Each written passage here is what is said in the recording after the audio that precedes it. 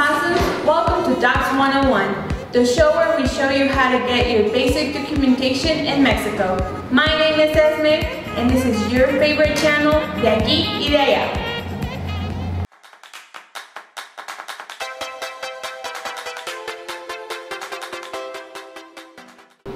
In our last episode, we discussed how to get your credencial para votar, aka your INE. If you want to figure out how to do this, check out the link below. This week, we're covering the Constancia de Recepción de Repatriados Mexicanos, aka la hoja de repatriación. Stay tuned.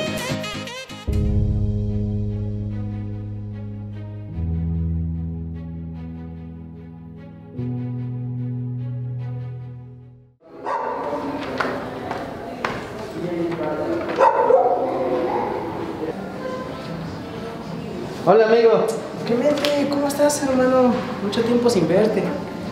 Oye, te tengo una pregunta. ¿Qué pasó hermano? Vengo de la oficina de acá de migración. Oye, si a ti ¿cuánto tiempo te queda en tu carta de repatriación? ¿Carta de repatriación? Ah, chingado. Pues, ¿qué es eso? ¿Cómo? ¿Dónde la conseguiste o qué? Sí, una de estas, no sé si lo has visto. Carta de repatriación, no, pues... No, esto no me lo dieron a mí. Pues, ¿dónde lo conseguiste o cómo? A mí me la dieron al llegar a México después de ser deportado. Deportado. Con razón, pues como yo llegué de retornado, a lo mejor por eso no me la dieron. Yo creo que sí, ¿verdad?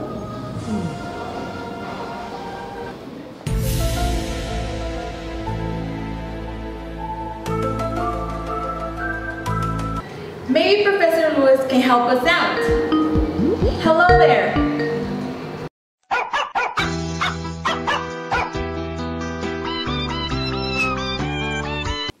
Hi, Esme.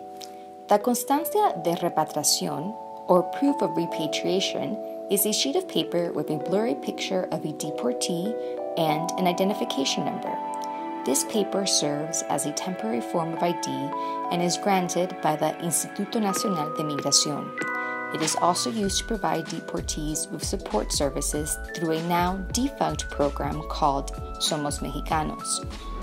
Yeah, Somos Mexicanos never worked. To learn more about that program, click in the link below. This paper, however, is only given at the 11 border points of repatriation. If you did not go through an administrative removal process, you do not get a Constancia de Repatriación. Yes, the immigration laws are a purely administrative matter, not a criminal one. However, the way migrants are treated does not always reflect that. Like I mentioned, the hoja de repatriación is a form of ID, but it is not an official one, despite being issued by a federal authority. The sheet of paper is not accepted to open a bank account or go to the INE to obtain an official credential at the federal level. However, as Mexico City attempts to be a sanctuary city, the Constancia carries more weight here and is considered an official identification according to the 5th article of the Acuerdo por el que se declara a la Ciudad de México una ciudad santuario, published in the Gaceta Oficial de la Federación the 6th of April of 2017. In theory, the Constancia de Repatriación allows deportees to access the support offered then by the Somos Mexicanos program and now through the Instituto Nacional de Migración, such as access to shelters on the border, the ability to receive money orders, and transportation to other cities in the country when they first arrive. Pero ojo, La Constancia also expires 6 months after being issued, which means any additional reintegration support services also expire within that time. Most deportees are not aware of these services and their quick expiration dates. There were many faults with the Somos Mexicanos program. The first being that it only supports deportees who enter the country through an official port of entry. Also, the Constancia is often lost or stolen from deportees, which then makes it difficult, if not impossible, to access support. Children and spouses who follow the deported family members who enter through a different port of entry, or those who return are not eligible for support. The little support that exists anyway. Here's hoping the replacement for Somos Mexicanos is more inclusive of the migrant community. Kind of heartbreaking, but very informative. Thank you, Professor Luis. Hasta luego, Esme. What if I didn't get my carta or I lost it? What am I going to do? If for some reason you don't have your Hoja de Repatriación, you can go to an INM office and they can give you a replacement. If you have another kind of ID, it could help you to get it. But if you don't, you would need to show up so that they can match your picture with the one in the hoja. The information you would need to provide is your full name, the date of the deportation, and the place of entry. If for some reason you gave a different name when you were deported, you can also use your alien ID number to look for your hoja.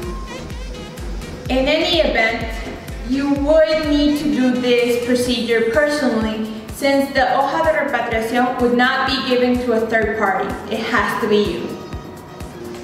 I'll also like to add that even though the Hoja de Repatriación has a vigencia of 6 months, you should still go ask the authorities in your place of residence because you might still be eligible for some programs that exist para las personas repatriadas. If you're in Mexico City, the INM office you should attend is in Polanco. We'll put the address right here. On a side note, el INM de Polanco is rather inaccessible through public transportation, so you're gonna have to walk for a bit.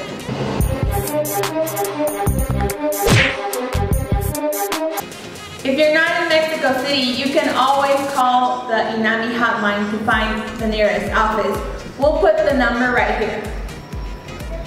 If after all this, you still cannot get your Hoja de Repatriación and you absolutely need it to access services, then make sure to come by to Hola and a member of the team acompañamiento will help you out.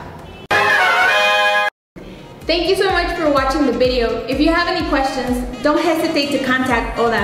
Don't forget to like, share, and subscribe. And remember, stay awesome, possums.